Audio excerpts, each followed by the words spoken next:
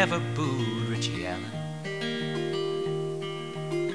I never understood why people did.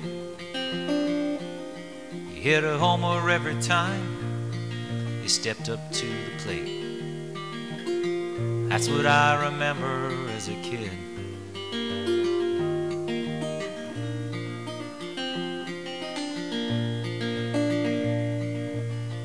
Richie in the field out there by first base, the target of some mighty foul words. With the shoes he'd scrawl between the pitches, boo in great big letters in the dirt.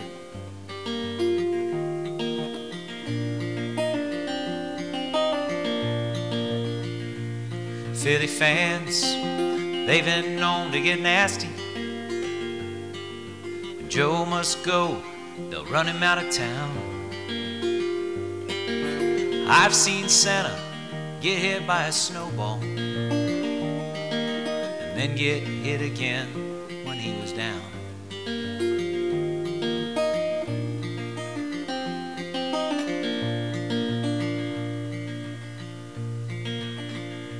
Me and you, never booed Richie Allen.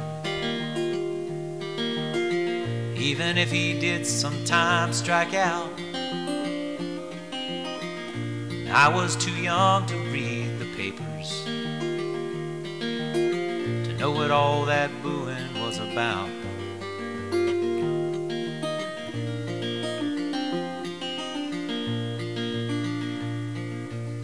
The big collapse of '64 was ugly.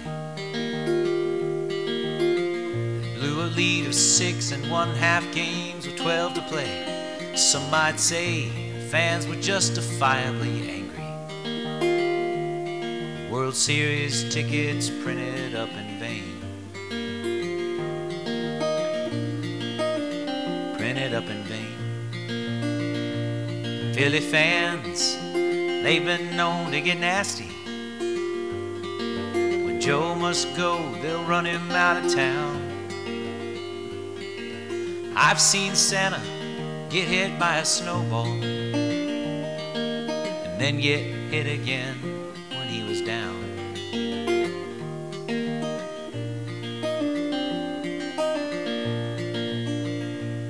Going back to old Connie Mack Stadium,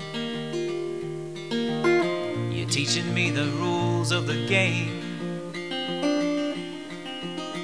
We rooted for the home team. Those other people should have been ashamed.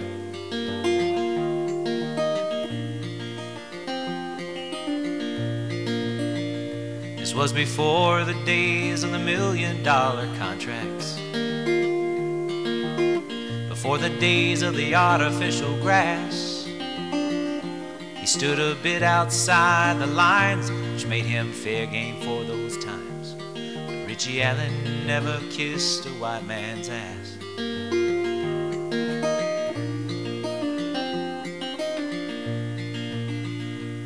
Me and you, we never booed Richie Allen. No, we'd pound our mitts and we'd yell, we want a hit. How could they call a guy a bum after he just hit a home run? It didn't make any sense to a kid.